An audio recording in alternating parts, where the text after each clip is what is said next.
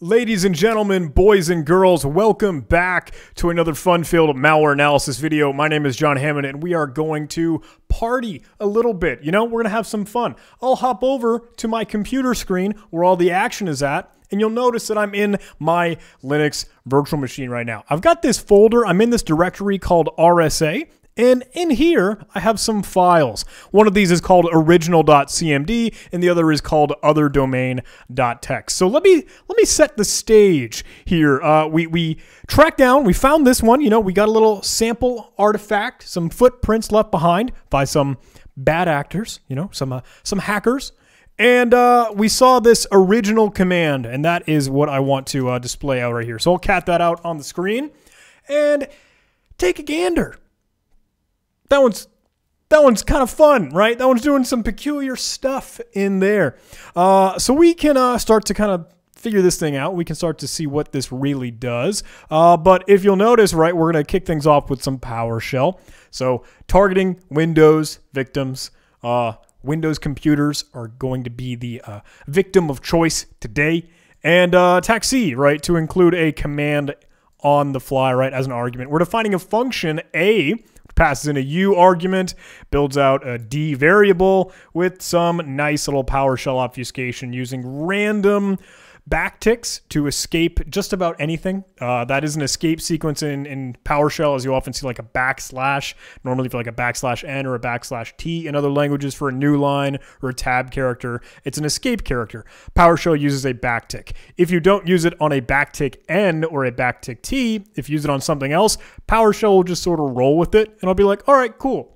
It at least helps break up some commands or commandlets that PowerShell might be using, so it doesn't have the same signature detection or maybe potentially some weak, bad, stupid antivirus or EDR products won't, sniff that out. So we're downloading some data based off of that U argument. We do some other things, and it just becomes a blob of nothingness. So obviously, our objective right now is to kind of clean this and figure out where it goes. So let's get started. I'm going to end up copying this original.cmd, and I'll call it like 00 cleaned, and we'll still keep it as a CMD, but we know once we open this thing up, we are going to mark this as PowerShell eventually enough. So let's set that syntax to PowerShell. We could probably just kind of remove that PowerShell taxi since we know, hey, that's going to end up being PowerShell code all included here. And this function, these curly braces, we can just kind of use those to denote, okay, next branch of logic. So I like to look for these semicolons because the semicolons, when it's all one big long line, they have to use semicolons to denote that, hey, there's a new command here. So I kind of cheat. And in a silly way, I will just kind of use a find and replace syntax to look for those semicolons. And then I will replace all those semicolons with a semicolon new line. So that way it's just a little bit easier to read. So I'm going to hit replace all. My face is in the way, but you can see that's what I'm going to click on over in Sublime Text.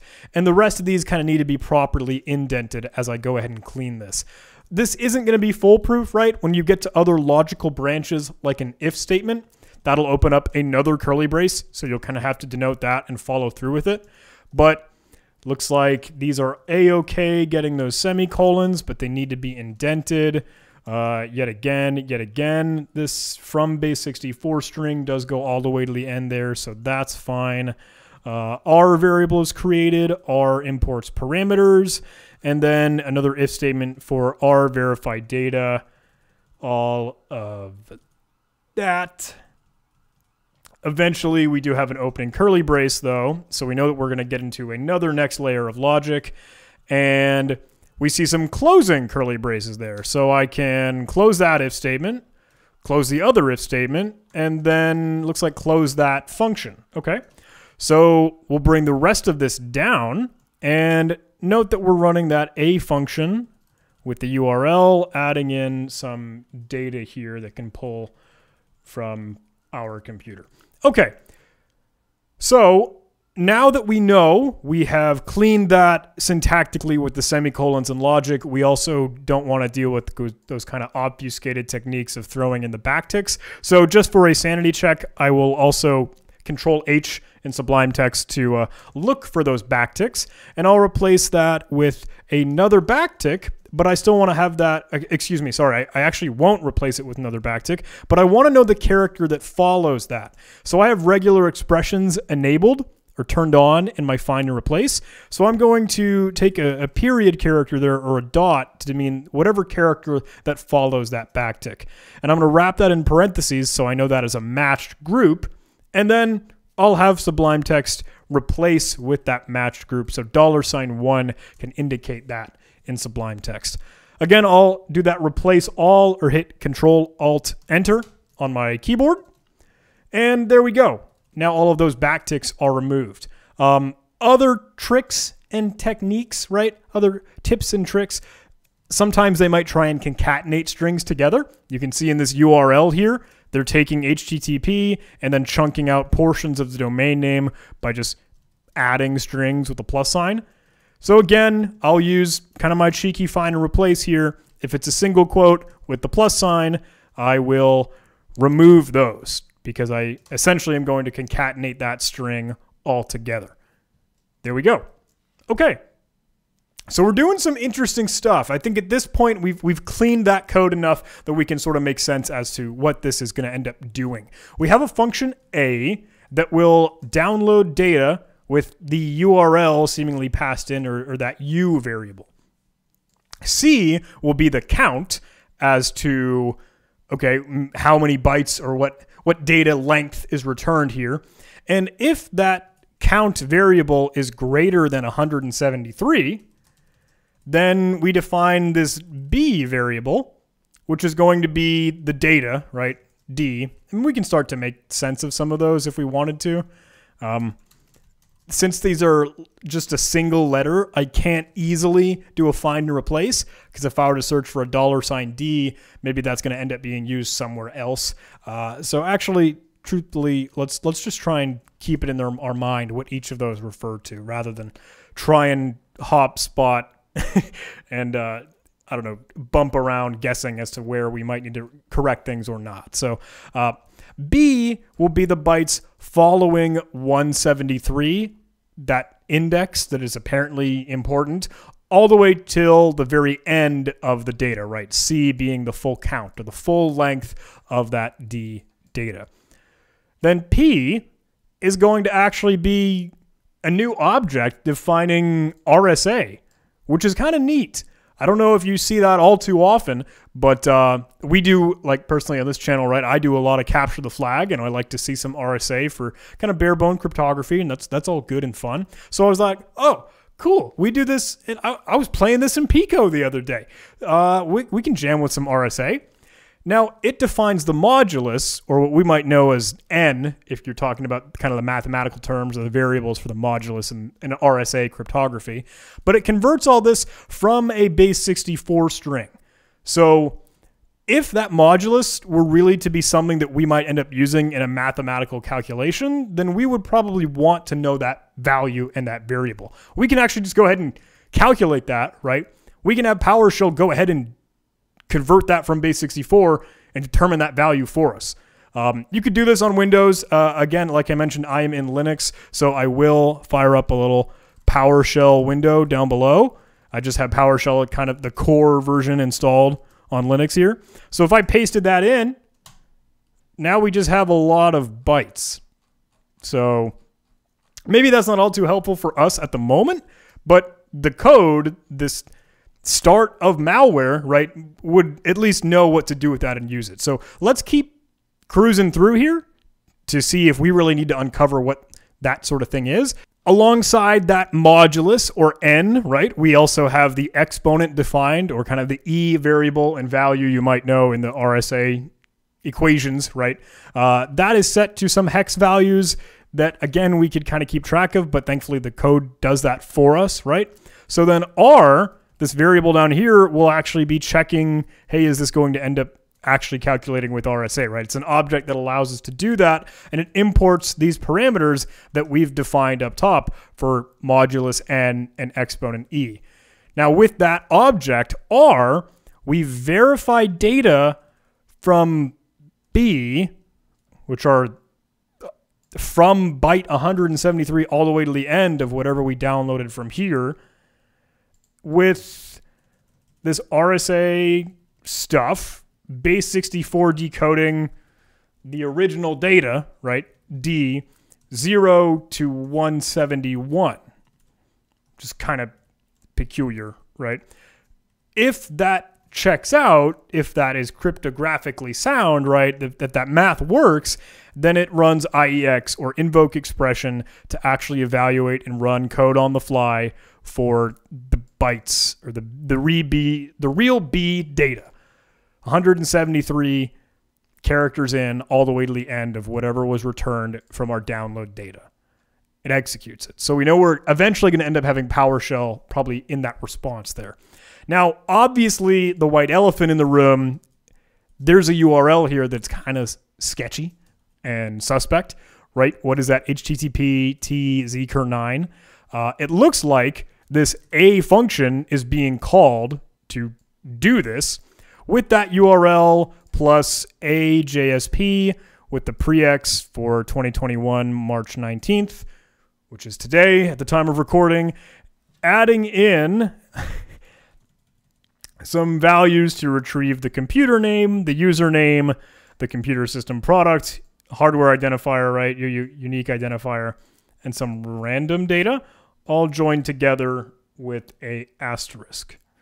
So the date here being included is so that, and I've learned this now putting out a couple videos, thank you for the friends that have helped me learn, that using kind of the date as the notion of, hey, what you're going to end up retrieving, make sure that you don't end up getting a cached version from the web browser. Make sure you always get the latest rendition of whatever you happen to be requesting here.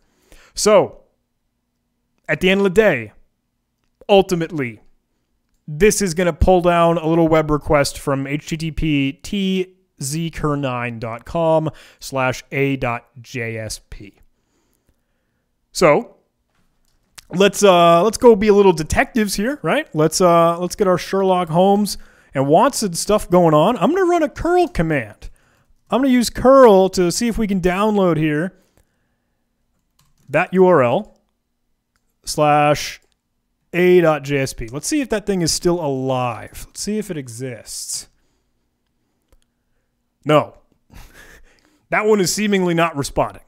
That one, even if I were to add in this pre-X data, or if I were to check in on my Windows side to get some fake values for the username, computer name, product, etc., that host is dead. So, bummer. End of the video, right? I guess we're done here. Nothing else to do. I'm just kidding. Obviously. Duh. Remember that other domain.txt file? Yeah. You know where we're going here. We didn't just find one of these original commands, right? Of this kind of smoking gun payload artifact footprint. What is in that other domain? Kind of a similar setup here, right? TZ0, it seems, .com. Yeah. So we could try and curl that guy. And it gets a nice little, hey, welcome to Nginx, like a default web server response. It's like, Apache, it works. Congratulations, you've set up your web server. And then they never touched it. That's the joke here. That's the gimmick. We forgot, and we're going to need that /a.jsp. Now get ready for this one. This is a big boy. This one's a little bit of a chonker. You do a curl on HTTP that thing, hit enter. Oh.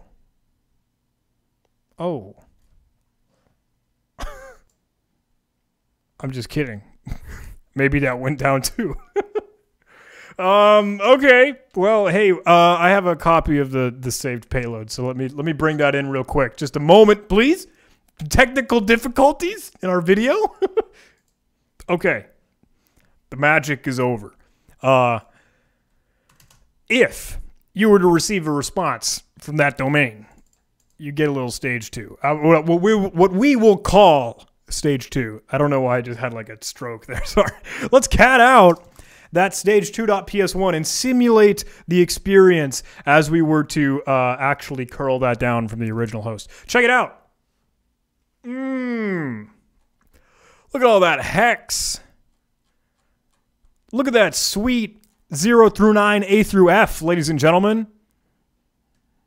It also has a little IEX in there. It's got a little invoke expression, so it's going to end up running that code on the fly. It will do some stream reader to deflate and decompress all of this memory stream. But normally you tend to see that with the base 64 encoded syntax. Sometimes you'll see it in hex, right? And that's kind of what we're doing here. If you take a gander, the very, very end of this, it does split it. And this is a regular expression. And people have commented and corrected me. Like, John, you're Dumbo. You should know that that's regular expression, period, to match any two characters. It's not a literal parentheses, ... Come on. So it retrieves all of those characters, right? And it will convert it into base 16. Therefore, it is hex. And then it reads them as ASCII. And it churns out more PowerShell. If you don't believe me, I'll show you. Let's check a look at our stage 2. The thing we have to be very, very careful of is IEX, right? Because we want to take advantage of PowerShell being able to decode and understand this on its own, rather than us trying to maybe piece it together through CyberChef or whatever other language. If you're using a scripting language that is interpreted and can just, I don't know, decode data and properly reevaluate it for you, do it. Just let it do all the magic, but make sure it doesn't accidentally execute malicious code that you kind of forgot to tell it not to do. So IEX is something we need to be on the lookout for throughout all these stages. But we can take this entire command, we can take this whole blob of PowerShell code, bring it into our little PowerShell window down at the bottom, and just, hey, paste it all in. Hit enter. Ooh. Now we got something new here. Now, I don't know about you. I don't know if you can read that real easily. I don't know if you'd like to see some ooknib.6 mook nib mvf3. There's some other peculiar stuff in here, right? So I'm going to scroll all the way to the top, or we could just kind of pipe this to an out file. That might be less bleeding to our eyes. I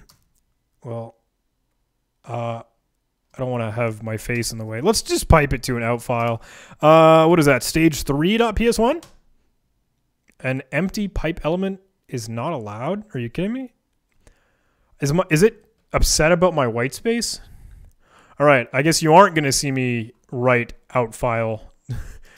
Stage 1.ps1. There we go. Maybe is it the semicolon that was getting in the way? I removed the semicolon after that read to end, but this is a bad video, guys. We're having too much fun already. Let's check out stage 3.ps1. It's a lot of yellow right there. It's a big long string. Really messed up. I don't know if you can read any of that. Sure is having a darn old good time over there, though. That. Scrolling to the very end, this line. Here we go. So we do an array reverse get variable 1zy6, and it ends it with, so following that, it will use, oh gosh, sorry, I lost track of it. env comspec 42625, all joined together. I think I've gone over this in another video or some previous stuff, but this is a sneaky trick. This is a little hacker tradecraft, right? If you were to take a look at PowerShell, and I'll do this in my regular Windows VM over here, so or just Windows host, sorry. If I were to open up PowerShell on my genuine Windows computer right now, if I were to take an example env comspec, and if I were to actually spell it right, there we go. env is going to refer to the fact this is an environment variable, right? Comspec is the variable that typically refers to the console host, command cmd.exe. And that is just about always. I have never, ever in my time in existence seen that other than C Windows System 32 cmd.exe. Now, hackers can be kind of clever with that, because if you were to take a look at the index of the string here, index 4, index 26, and index 25. Sorry, I keep clicking away and it like spastically throws our cursor. But, God dang it. I'm not a good videographer. 4, the index in that string is the letter I, right? So if you were to do 26, not 46, 26, E is the response from that. And of course, 25 will be X.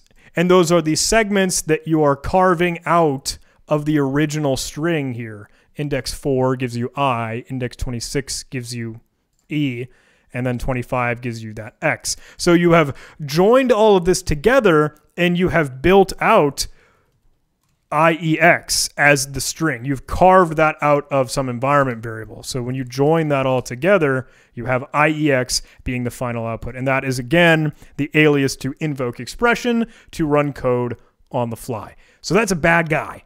That's a no-go. That's a non-starter. We're going to have to nerf that out if we, once again, want to let PowerShell kind of encode or decode all this stuff for us. So knowing that, I'm just going to kind of remove that ampersand on. So the env comspec can die and go away, right? I'll copy this actually and not do that, because we are going to want to keep the posterity of our stage3.ps1. Yeah. All right. Let's get back into PowerShell. So PowerShell, again, kind of on the Linux side, not trusting it in the Windows world, can just do it all for us. Keep in mind, though, this is going to end up kind of putting it into this variable 1zy6. So we didn't have all that output just kind of display out on our screen in that case. It snuffed it into this 1zy6. So if we just examine that 1zy6, that was a lot of stuff. You can see all those characters. Well, we just did it previously where we were able to join all of those together. So let's use an attack join with the, empty string. So it puts it all together, and now all the puzzle pieces are back in order. Now we got this big thing. Once again, let's pipe that to out file. And this is what, stage 4 now? Yeah, stage 4.ps1. Dunzo. There we go. Got a little stage 4.ps1. Let's pull that, open it up here. And this does other similar tricks. If you'll notice that stage 3, right, I was kind of making fun of the fact it wasn't very easily readable because it is reversing all of this. Take a gander. That's what that array reverse was really ending up doing. Is each of those was just kind of, hey, doing a little mirror trick. Who's the fairest of them all? Certainly not this malware. This does even more stuff, but it is still obfuscated. It still includes these plus signs to concatenate strings. It still does some randomness with FXH seemingly scattered throughout all the syntax. So there is still more to uncover and unravel in here. So down below, at the very, very end of the file, we can see that they are doing some replacement with character values and indexes to see, hey, character building out strings, right? Replace WLA and other inclinations to all this as well. But notice it once again parses this to env comspec for 2625. The invoke expression has to be hidden in there somewhere. They have to hide it. Otherwise, the code won't run and continue to execute as it works through more and more layers of these payloads, of these stages, right? So again, taking out that env comspec, not piping it into that ampersand, running that code. Let's take this, and let's try and see what that would all evaluate to. Now we can see that all displayed on the screen here as our output. Again, I will take that and bring it to out file stage 5, right? Goodness gracious. Let's take a gander at stage 5. Okay, this is a little bit more readable than the other one, maybe, if you'd like to think so. Again, concatenation techniques. Down at the very, very bottom, scrolling down, just kind of ignoring all this code to begin with, because we know this is still going to be continually deobfuscated. It again uses the replace techniques, again using string character representations of things, etc., etc., etc. But be very, very careful at this stage if you're going through this, because at the very end of the payload, you aren't seeing that env com spec for 2625. They aren't hiding that invoke expression here at the very end, but it still has to be in that payload, right?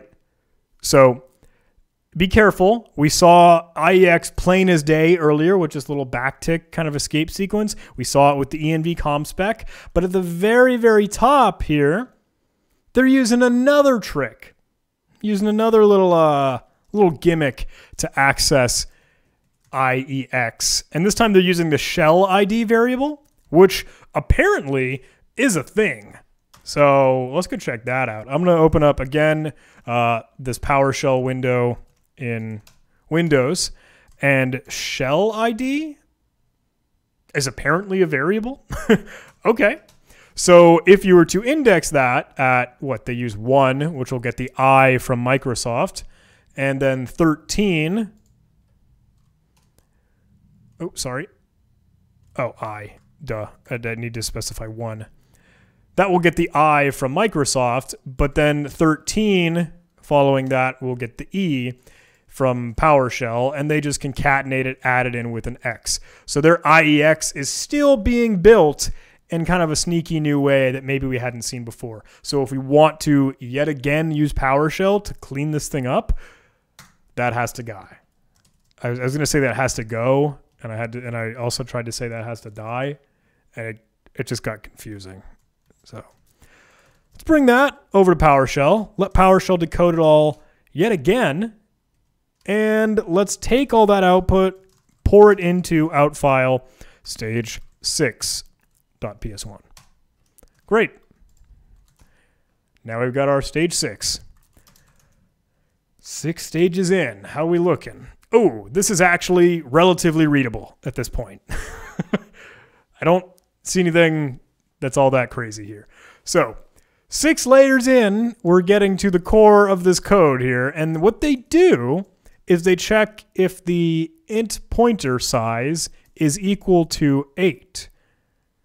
And then they set a variable, if that is true, where is 64 is equal to true. So that is just a simple architecture check. Malware authors, right, the bad guys, the hackers, their payloads, their exploits, what they end up using is going to need to know what sort of a computer is the end target or the victim going to end up running. So they need to know, do I need to give it a 32-bit payload or a 64-bit payload? So this is one technique in PowerShell by just checking the size of this data holder. An int pointer, again, I'll hop over to my PowerShell here. If I were to type in that int pointer, you can tell, hey, that's this object here. But size on my machine is 8 because that is, I'm running a 64-bit machine.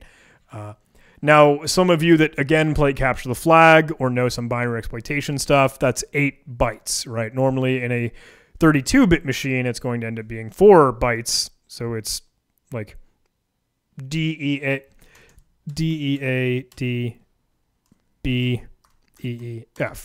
Dead beef. Byte, byte, byte, byte. that was a bad example. Anyway, I've bludgeoned this to death. I've beaten the dead horse of that architecture check. But then it looks like we're defining some variables here. ifbin and ifmd5, are these supposed to be like MD5 hashes of that string? Let me just check that real quick. I'm going to echo without a new line that ifbin into MD5 sum. No, maybe I'm wrong. Maybe I might be doing that wrong. Is that right? No. Yeah, I might be doing that wrong. But or maybe that's just not going to be the MD5 hash of that string. Maybe it's supposed to be what that file is supposed to be. But it does different things whether or not it's 64-bit or not. Let's clean that up just a smidge. Kind of doing the malware author's dirty work here, but helps us understand it. We should actually save this as a cleaned stage 6, I guess. And then our GMD5 looks like generate MD5 hash, I'm assuming, right? Let's rename that generate MD5 hash.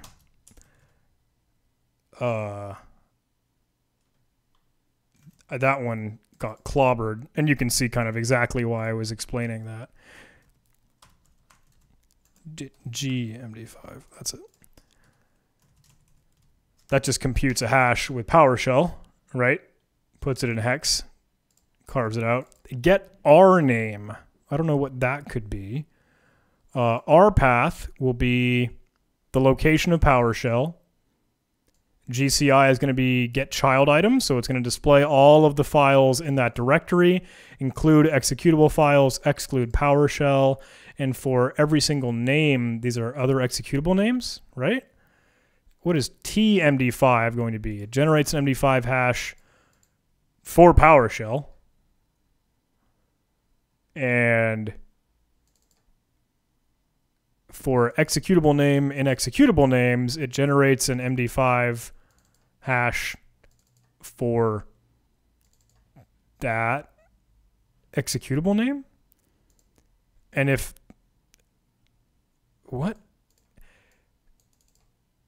PowerShell's MD5 hash is equal to the generated MD5 hash, then you'll return PowerShell. I'm confused. Is that just trying to find the genuine name of PowerShell or something? Excluding the original PowerShell? Maybe I might not be understanding that yet. Ename will join all of these characters together with a get random. Oh no. Oh no, it generates a random name and copies PowerShell to that. Right? Let's get back to our PowerShell friend here. Yeah. Oh, that's kind of evil. It just makes a copy of PowerShell and hides it as its own little hash.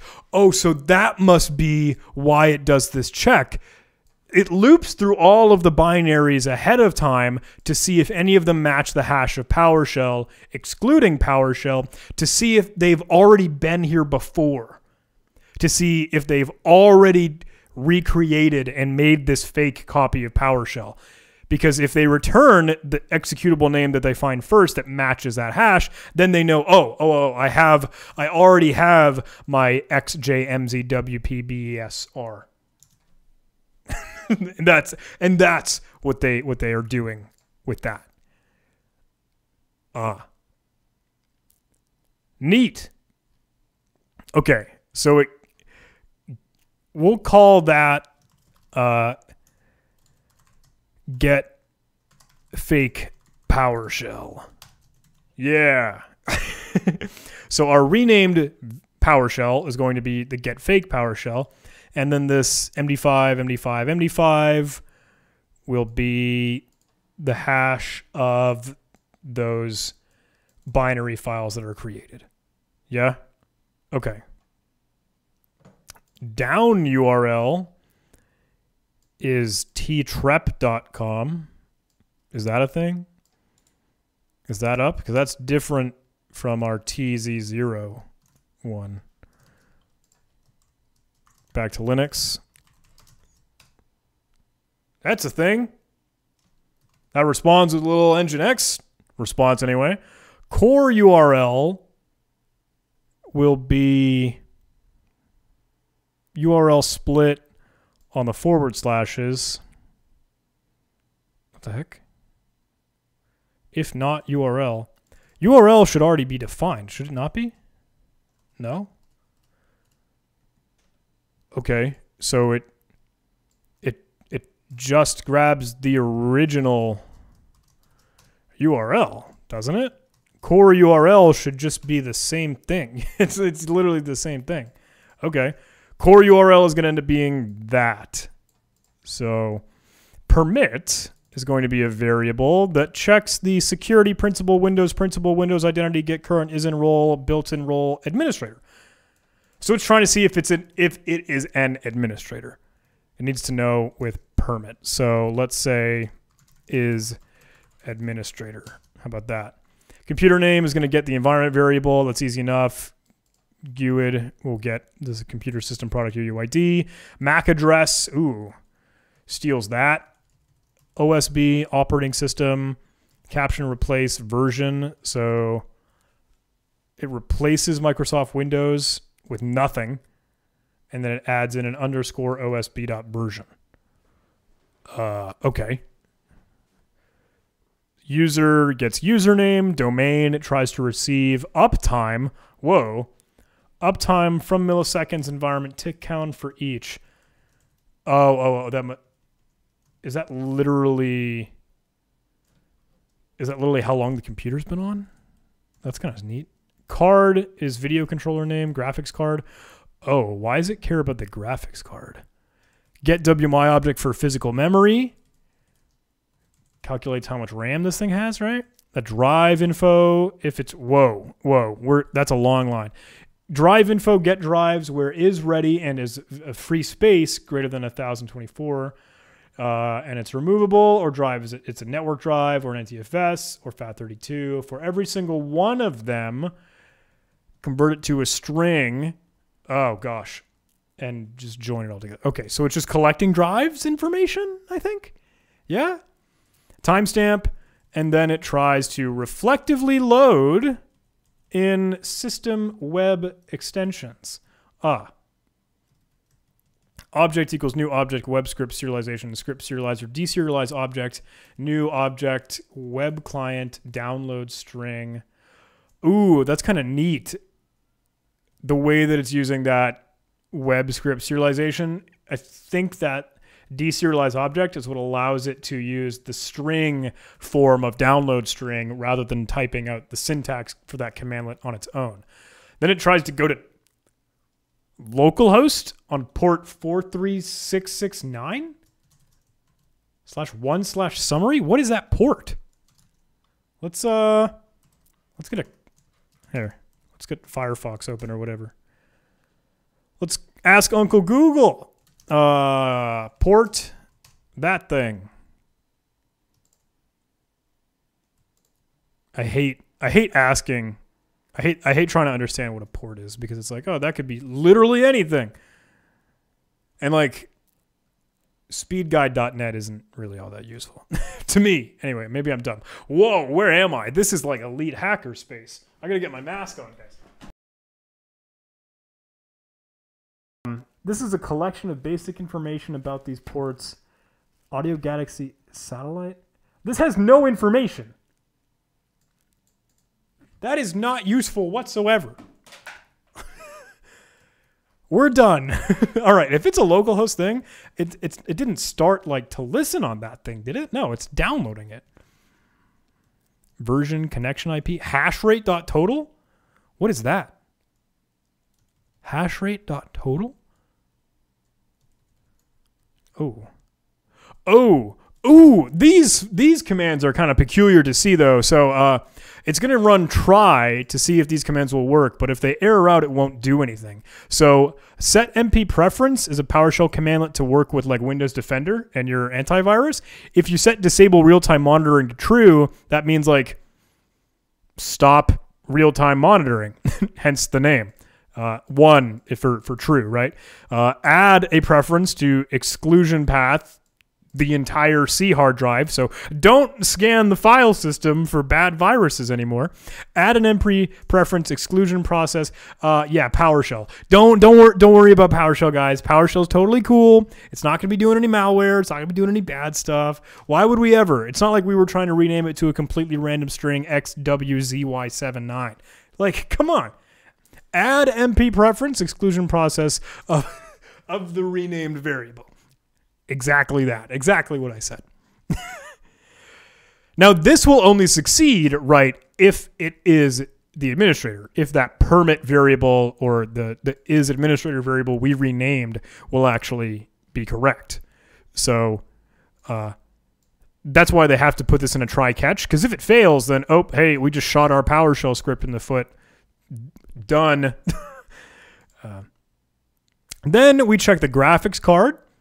If it is GTX, NVIDIA, or GeForce, or Radeon, or AMD. What? Huh. And then V is URL split. Oh, V is going to add in the parameters for the computer name, GUID, and MAC. And then add those as parameters. Set location to the temporary directory. STP, I'm assuming, is going to be start process. Right host gra. What is gra? Gra is going to be whatever is passed in, right? But they're going to be the arguments to cmd.exe. So GCF. Oh God, this is going to be messy.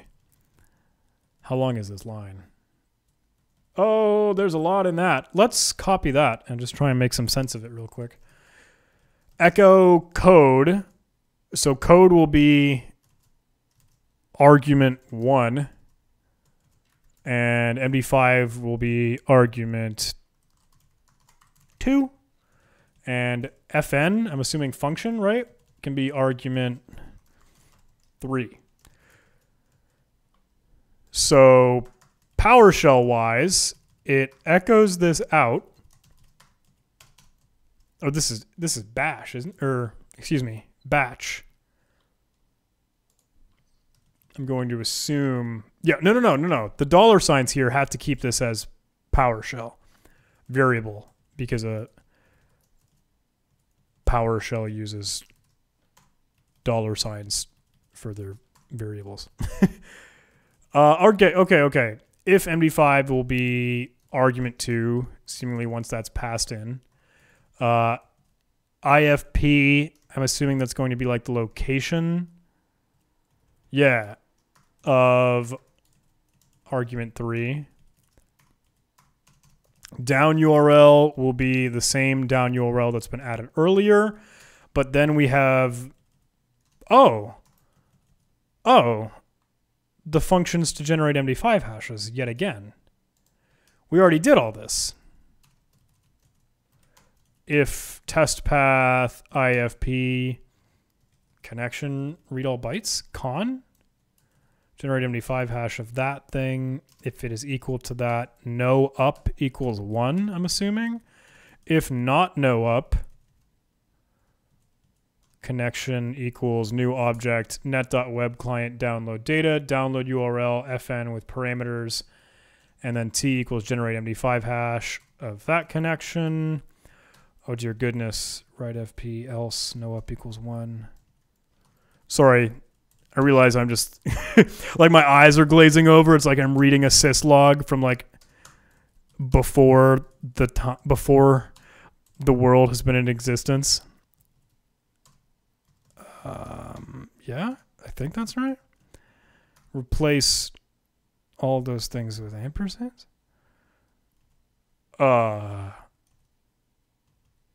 So realistically, this pulls down more information from the down URL. I'm assuming that's like a download URL, hence the down. But GCF, I'm not positive what that means yet. GPA. Oh gosh, this is another long Oh gosh, what is this? PowerShell, right? So connection count or con count, whatever that is. If con is a new line, then it stops. Otherwise, it executes con all the way, like up to I, right? Characters bin will be a binary reader of the gzip stream.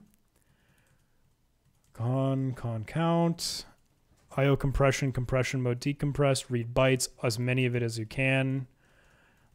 Clone MEP will equal the environment, temporary environment to fname ori with the right bytes that it read. 120. I don't exactly follow what this is all doing all the top of my head. Whoa, wait a second. PE bytes? What is test 1 supposed to be? Where was test 1 ever coming from? Did I write that? PE bytes bin. PE bytes is like an argument for like reflective loading a binary or a PE portable executable file. Test 1? That's not defined or in existence anywhere else. That's crazy. Anyway, then it uses CMD to copy the temporary fname ori to fname executable, and then it runs that. So whatever fname exe is in the temporary directory is something. A binary. GPA, GPB, execute all this. G code, try local, flace. Wait, we've seen flace before. And it's obviously supposed to be false, right? I know the people in the chat and the comments are like, John, don't you know English? And I'm like, yes, exactly. That's why I'm pronouncing it flace. Code 1 equals G code if. Try local if. What does that mean? Code 1 if will be present in that, and that's it. But local if? I guess that's something that's going to do. And it executes it. If local if, it starts the process of GCF, grabbing code 1, pulling in that, MD5, if bin, GPB rename. GPB was execute the connection with name. Okay. I don't know what IF or KR might be for codes, but they're apparently meaning something to that binary or something. Then we get WMI object. Let's kind of keep cruising. We get WMI object network adapter configuration. I set DNS server search order. Whoa, that's kind of sketchy. 9999. And then it adds parameters with all of this information that is gathered. Holy crap, like all of it. And then this SIEX will create a web client object again. Final URL will be the original URL with all the parameters that we've kind of pulled in. And web client.headers add user agent lemon duck. Oh, okay. So I've been shrouding that with a little bit of suspended disbelief. This is Lemon Duck. This is the Lemon Duck crypto miner. We'll do a little bit of Googling. We'll do a little bit of research on it in just a little bit. But we're super close to the very end of the code here. So res bytes will download all of that. But the header user agent, it makes it a clear smoking gun that this is Lemon Duck. It scratches I scratch my head and I wonder why they might kind of just include that in the user agent in the source code. Like, hey, here I am. This is my malware family. So the res bytes is interesting because this 173 once again makes an appearance, pulling it full circle, right? That's some comms right there. The sign bytes are going to be, if you were to pull down that data, that 171, that is the start of a signed portion of the RSA bytes. When we saw RSA like encrypt or decrypt at the very, very beginning, and that was the beginning of the response that it would have downloaded from, we see that again right here, and that's kind of neat. RSA parameters all being added again, the exponents there, the modulus. I'm assuming these are all going to be the same values as what we saw previously. And of course, new object, checking all of these, base 64, signing it, creating it, verifying that data, executing it all. Kind of neat. And then it all sends it all back to that core URL report.jsp rather than a.jsp. So with that in mind, I am positive that I had a response from, oh, we never actually even saw this ttrep one, right? Report.jsp, is that a thing? No. What about our a.jsp? Not found. Our original T0 one, though, we didn't have a.jsp on him. Curl. A.jsp. But do we have report.jsp? No. I am positive that I saw that response come through before I started recording. Breaking the fourth wall here, I am certain that I had seen that. Whatever. At this point, I think we've uncovered enough and we've found enough evidence to diagnose this as lemon duck. So if we start Googling around trying to see what lemon duck is, you get some beautiful pictures of lemon duck specialty dish of that. Truthfully, if we look up lemon duck malware, a little bit more pertinent to us, Trend Micro, Talos Intelligence from Cisco, Threat Post, lots of other folks have put out some really good stuff on this. I think we've seen it before in other variants. However, this one is kind of, why are you asking for my location, Trend Micro? You sus. Lemon Duck is a Monero crypto mining malware. It starts with a single infection and spreads rapidly across the entire network, converting the resources of an organization into cryptocurrency mining slaves. First spotted in October 2019. Written in Python originally, using PyInstaller, main strategy is the fileless infection using PowerShell modules. Well, we certainly saw some fileless infection, I think, through all of that, trajectory. But check it out. Some of these links here, t.zer2, kind of a similar structure as to what we've seen so far. There isn't a whole lot else in this Trend Micro article. I know the Cisco one put out some really neat stuff, and a lot of it is pretty pertinent to what we had seen just now already. You can see some of disabling security tools right from MITRE ATT&CK framework, just as we saw kind of shutting down Defender. PowerShell, service execution, remote file copy. Yep, impaired defenses, disable or modify system firewall. They use MSHTA? What? I would love to see some MSHTA in here. That'd be kind of neat. Lemon Duck is a botnet with automated spreading capabilities. Its final delivered payload is a variant of Monero cryptocurrency mining software XMR. Infection vectors. Oh, how it got on there? That's okay. I don't need to be tracking all that down. But that looks, I mean, that's pretty generic for just about every download cradle, right? But Lolbin style loading a PowerShell payload as a UAC bypass. Oh, that's kind of slick.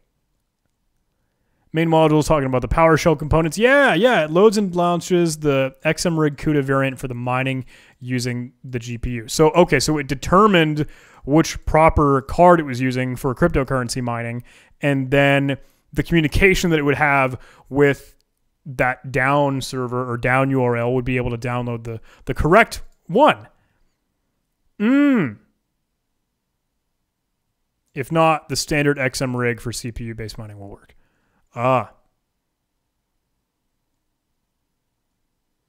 Oh. I saw some notions of that Outlook previously, but password brute forcing, that's kind of, wait, I didn't see that. Mailer modules, I hadn't seen those. Competition killer module. Oh, we did see KR. We saw references of KR. KR.bin. It contains a list of service names and process names to terminate, as well as a list of scheduled task names to delete. Oh, that's crazy. I wish I could communicate with this. I wish I could send it some data, but both of those links I have don't seem to be responding right now. But, oh, they're using some AES in that one. Ours was using RSA. And this is very recent, right? You saw the links, you saw the code, these referenced today. So Lemon Duck is alive and well. I will go so far to say, truthfully, I don't want to be kind of tipping my hand or anything here, but I think it is no secret, right, that a lot of this is kind of off the tails of our Microsoft Exchange showdown. So if you haven't patched Microsoft Exchange, go do that. Like, go. So Windows samples, host names, Linux, etc. Maybe a main PowerShell version? Spreader? I wonder if any of our hashes would match any of these. Host names, though, you can see our T09G, which we definitely did have. The ZZ0.com with a T. So that's a new subdomain. But there's that TZER2, and I think our TR2Q, was another semblance with like a 3, though, right? So that kind of ties it all together, in my opinion. Lemon Duck, okay, this is as recent as October. They're saying threat post is like, it's up again. Hackers keep hacking. Lemon Duck is one of the more complex mining botnets.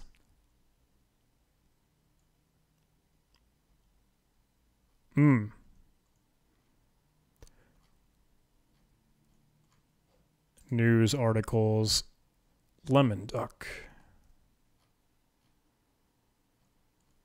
This looks like a duplicate of the previous page.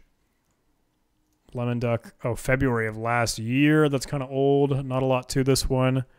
But, hey, we were peeling through the layers there, guys. We were kind of cutting up that lemon there. And I hope that made a little bit of sense. I hope you kind of had fun drilling through all those stages of payloads here with me. I'm sorry I was kind of off the wall going crazy at the very start of this one, but I thought it was kind of neat to see some RSA usage in there in a weird way to kind of get a response.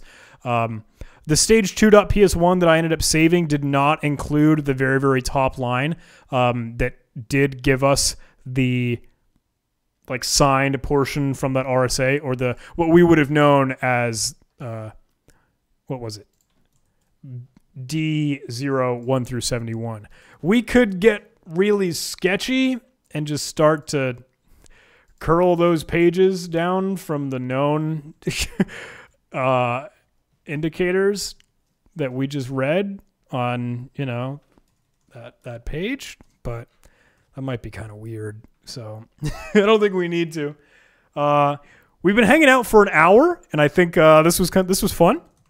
I hope you had fun. I hope you learned a little bit. I hope you were bearing with me carving through PowerShell. But I really, really recommend whenever you can, let the language decode things for you. Whether or not it's reversed, whether or not it's doing some strange character encoding, obfuscation, etc. Like, you can correct and find where the evil is, remove the evil so it doesn't execute that code or eval it or anything, and then keep playing. So that's that. All right, I've been talking for a long, long time, and I think that's a good way to wrap up this video.